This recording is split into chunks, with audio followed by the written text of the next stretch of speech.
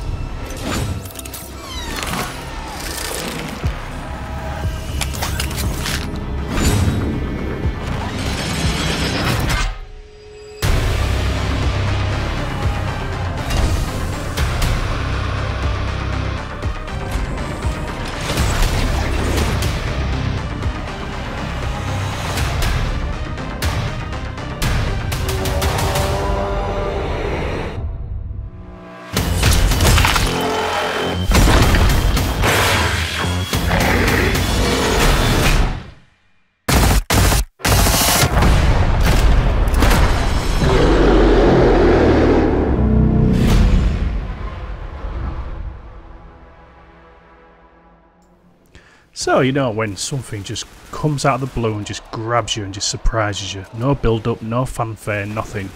You know you've been waiting for this for a long time and then it just drops on your lap and you're like, yes! And that's how I felt. Just casually watching Gamescom opening night stream, and about maybe 30-40 minutes in, this really strange looking trailer just starts to play and I'm like, this reminds me of Quake 4, you know, the Strog being manufactured in the factories, mass production, very gritty, very disgustingly gory and gross, but really cool. And then pans out to the flesh pound's arms being attached, and then I just literally lost my shit. I wish I was recording, but it was a very euphoric moment, I must say. Like many others, you know, I've been waiting for Killing Floor 3 for a long time, and it's here.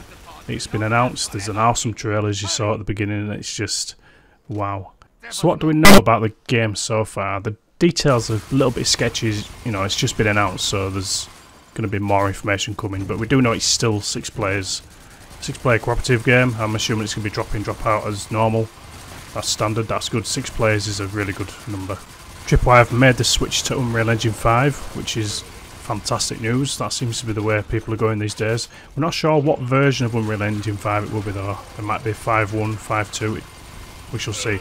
It will be nice for them to take full advantage of the engine features such as Nanite and Lumen, just to get the best visual clarity and hopefully some really good performance. Also, the game has gone deep futuristic. It's going to be set in 2091, which I think is about 70 years from Killing Floor 2, which is interesting. I mean, to look at the flesh pounds and the screenshots, they do look more cyberpunk this time, if I may say. A lot more glowing neon lights. The visors look really cool on the flesh pounds. Proper menacing and futuristic. But how far are they going to take it, I wonder? One of my pet peeves with Killing Floor 2 was the addition of EDAs, the robots, which I wouldn't say I lost sleep over having them in the game. They just felt out of theme for me. And I'm not alone in that thought. There's a lot of people who don't like the EDAs, but you know, we'll see. So there's reference to Nightfall specialists in the game, in the about this game on Steam. So that's going to be interesting. Are you going to operate as one unit, or are we going to have individual characters like Killing Floor 1, Killing Floor 2, quirky characters, everyday survivors, or is it going to be more specialists, as in soldiers this time, which kind of makes sense. I mean, if you look at the trailer at the end, what appears to be gameplay footage, and if that is gameplay footage, bravo Tripwire, because it looks bloody phenomenal. Anyway, I went off on a bit of a tangent there about the goodness of the graphics. Anyway, point being, it looks like a glory kill from Doom Eternal and Doom 2016, and it looks really cool. Is that going to be perk specific, or is it going to be a general sort of takedown that we use for every character in the game? That could be really interesting. I'm looking forward to seeing how that pans out. So what I've done is I've jotted down a few notes, and in no particular order, here are my sort of wants and not wants. Personal preference of Killing Floor 3. So crawlers, I've put here, let's see them be more dynamic, more of a threat, and also give them the ability to crawl on walls and ceilings, and basically just be more agile and just more threatening, because at the moment they're kind of like puppy dogs, so that'd be nice to see. Big one that the community have been asking for a while actually is weapon attachments. It could replace the upgrade system that we have in Killing Floor 2 at the moment. It's literally just upgrades the gun and makes it more powerful. No visual enhancements or anything like that. So it could be cool to see some stat altering weapon attachments. I mean, even if we don't alter the stats, they still look bloody cool. Now this is an absolute no-brainer, but Meat 2. So Meat is Tripwire's purpose-built gore feature for Killing Floor 2. Meat is an acronym for Massive Evisceration and Trauma, and I have no doubt this is going to be a massive part of Killing Floor 2. I can't wait. Hopefully there's going to be more gore zones, more blood, and just literally just going to paint the floor red, which if you look in one of the screenshots it looks as though the persistent blood is back, which is a good thing. Next I've got dynamic map events such as changing weather, environmental damage. Also take note of the fleshbound barging through that door, just breaking everything. That looked amazing. So that could be a thing. Hopefully it's not a gimmick, and hopefully it plays into the game and, you know, makes you think about your tactics and how stuff can be broken by yourself and by the AI. That would be really cool. Perhaps have day-night cycles. Maybe so. Well, there are some user maps that have got day-night cycles and it works really well. Also, one other thing, just a quick one. Have more carnage on the streets if there are streets. If there are labs, have more carnage. Dead bodies, blood, gibs, you know the drill. Stuff hung up from the tendrils, you know the deal. Make it so it's just absolutely disgusting. Disgusting. I've put a rework or get rid of EDARs. They were never popular, and I stand by that. It's up to the developers anyway, but you know, they're a pain in the ass. They were alright to start with, but then they got into the habit of just pissing people off. Cross-platform play, that seems to be a norm these days, and it would be cool to be able to play with console players, and you'll get more of a player base if you have cross-platform mixed up, which would be good. Got here story-driven campaign, which I don't think will happen. I've put story-driven campaign like Killing Floor mod. That had a really cool campaign. It was a bit janky, but it was pretty good at explaining what happened. Maybe for the co-op people out there, have it co-op enabled, which would be cool. Next we've got more modding support and better modding tools.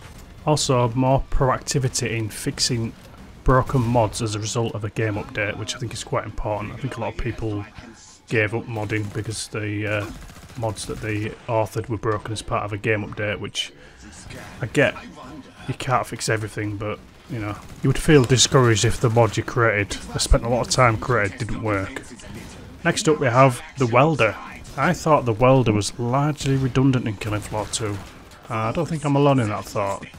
Make it more relevant in Killing Floor 3 perhaps. I think that's largely going to come down to map design, which hopefully there'll be some variation in between large and middle and small maps, more like holdout maps. I mean, we have got quite a lot of map choice in Killing Floor 2, so yeah, I mean, I'm not sure how they would do that. Now here's one out of the blue. Ability to revive downed teammates. Now that would be interesting. Maybe we could have the option to toggle it as like a general feature, or make it perk specific, as in the medic, assuming you can have a medic this time around. That could be interesting, or perhaps tie it to a difficulty. Maybe you can only have so many revives depending on the skill level that you select. Could be an interesting one. How about a PvPvE mode?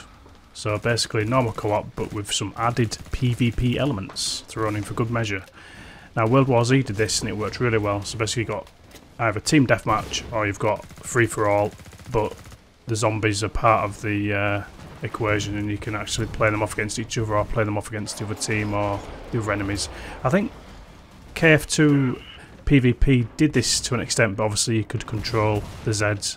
Maybe bring that back. Smarter or even maybe more dynamic artificial intelligence. Maybe make smaller Zeds more agile. with the ability to traverse obstacles without getting stuck, because that did happen sometimes in the first 2 games. It was definitely less of a problem in Killing Floor 2. But it would be cool to see the AI do really cool stuff, like maybe comes back to the crawlers on the walls, the ceilings. Maybe they could do certain things like mantle over obstacles, or try to flank you, or maybe group up and do some crazy cool shit. Next up, we have maybe more options for player customization, more body zones to customize, gloves, shoes. That is assuming that player customization is going to return, which I expect it will. I mean, it's ripe for microtransactions, which is a perfect segue to the next item.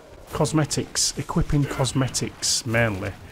Make it easier to equip items rather than having to quit the game and go into the inventory and equip. Perhaps have a system where you can actually equip items whenever you want. If you want to change your suit or your weapon skin in the middle of the match, then so be it, allow that. Speaking of weapons, what about the stabby slashy kind? What about expanding the melee system?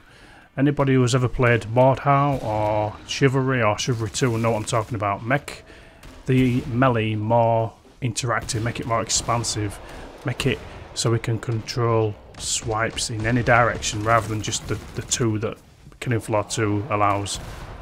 Maybe allow for more precise hits, make that go, make that Meat 2 system shine, let us see everything. Want to see the blood and the guts, damn it. Let it happen.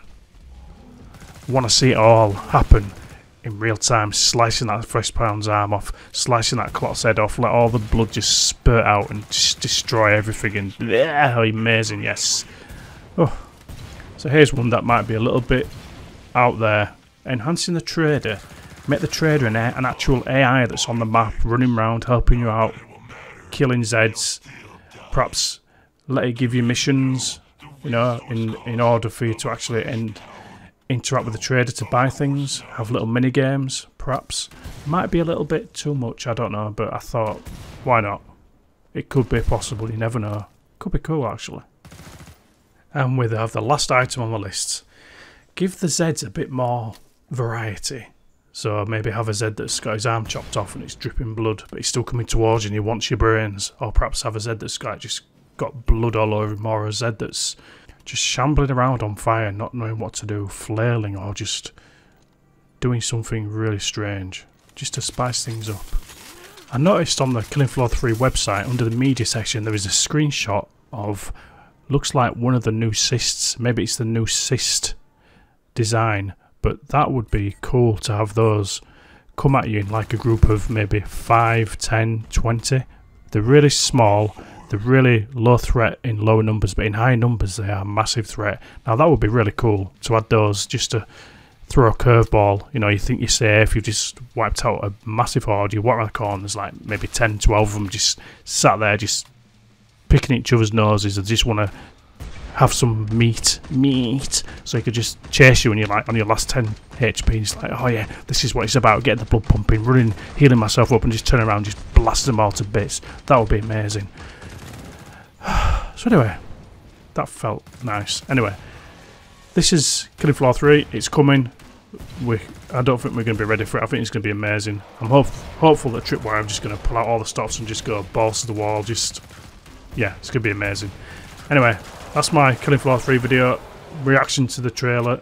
I'm absolutely delighted. I can't wait. If you like this video, do the necessary. Subscribe, click a like, share it, comment. Let me know what your thoughts are on this upcoming game. If you like Killing Floor, I think we're going to love this one. Anyway, ciao. Take it easy.